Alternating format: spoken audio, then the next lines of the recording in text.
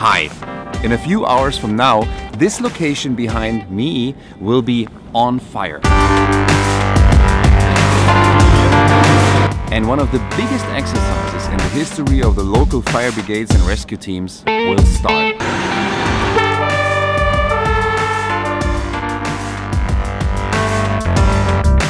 The storybook contains several surprises for the commanders and the fire teams on the ground. So it sounds like an ordinary exercise they do every year. But this time, things will be a little different because we from CopKa will support them with live video from the ground and from the air. So stay tuned.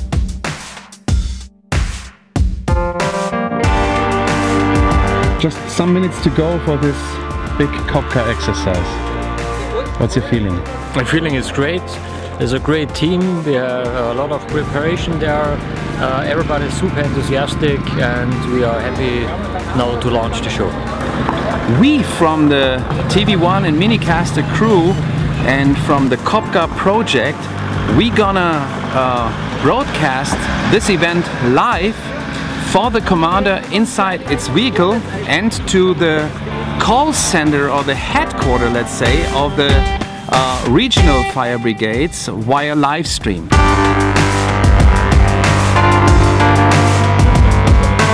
Ooh, here we have the video already. Cool.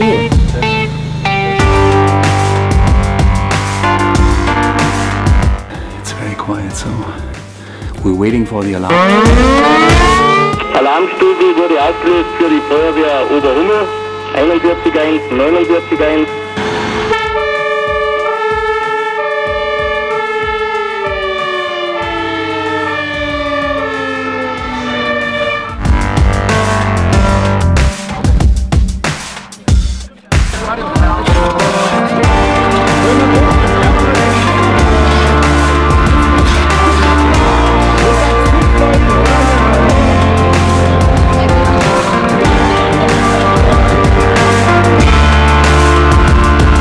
Here we see the video from the drone being transmitted via satellite to the internet and then fetched from this notebook to this commander car. Also die zusätzlichen Bilder waren sehr optimal für uns, weil wir den Raum richtig gut ordnen haben können. Wir haben genau gewusst, wo was für Fahrzeug gestanden ist von der Einsatzleitung her. Wir haben auch eine lange Schlauchstrecke, also Wasserförderung über eine lange Wegstrecke gemacht. Wir haben dann mit der Drohne die 800 Meter abfliegen lassen. Wir haben immer gesehen, wo unser Wasser ist, wann es kommt, dass wir haushalten können an der Einsatzstelle. Haben wir noch genug Wasser? Wann kommt unser Wasser? Es war für die Übersicht optimal und auch, dass man am ELW dann gesehen hat, was sich im Einsatz draußen oder an der Einsatzstelle wirklich vor Ort tut. Weil ein fliegendes Auge oder ein Auge direkt an der Einsatzstelle am Einsatzleitwagen ist optimal als Unterstützung. Die ist später gekommen. Ich habe nicht mitgekriegt, dass die gekommen ist, aber durch das, dass wir die Drohne dann gestartet haben, dann haben wir mal über den Einsatz drüber geschaut, habe ich gewusst, die Leiter ist in Position und ist bereits am Löschen. Das ist für mich eine gute Info, weil ein Drehleiter eine sehr wichtige Schlüsselfunktion hat. Ja. Und auch die Schlauchleitung, die wir von östlicher Richtung rauf verlegt haben, war zwar am Anfang ein bisschen unscharf, aber man hat erkennen können, wie weit sind die.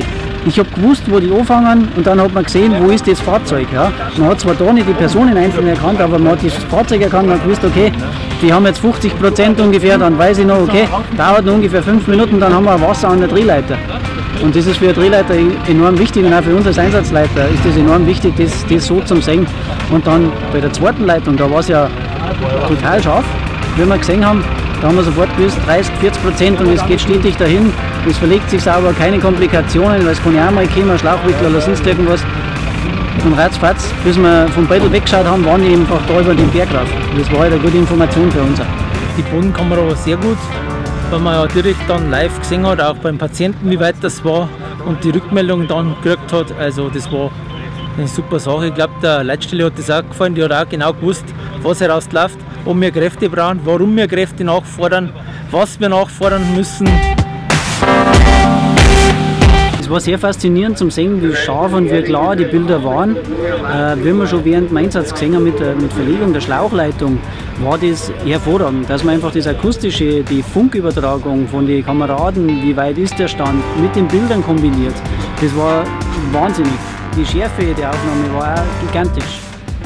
Zum Schluss dann die komplette Einsatzlage zum Sehen. Wo steht welches Fahrzeug? Wie ist die Ausbreitung von der Schadenslage? Wo stehen die Kameraden? Wo sieht man eventuell noch Schwachstellen? Wo kann man es anders positionieren und so weiter? Das war wirklich faszinierend zum Sehen. They have seen the videos, everybody was super impressed. They have seen the live videos, they have seen the drone pictures. They are so enthusiastic to have such videos there. Ich war am Anfang ein bisschen skeptisch, aber sehr positiver Eindruck.